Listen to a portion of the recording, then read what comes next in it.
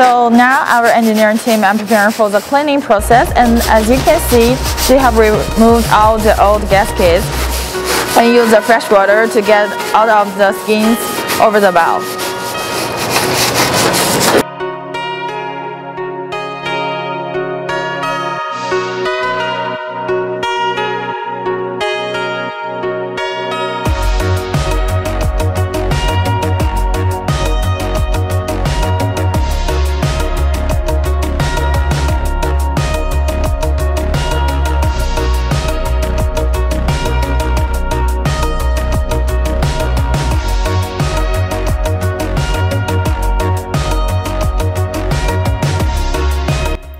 In the end, thanks our Greek representative Seascape Marine and Trading Limited for offering this opportunity to let us on board for shooting this video.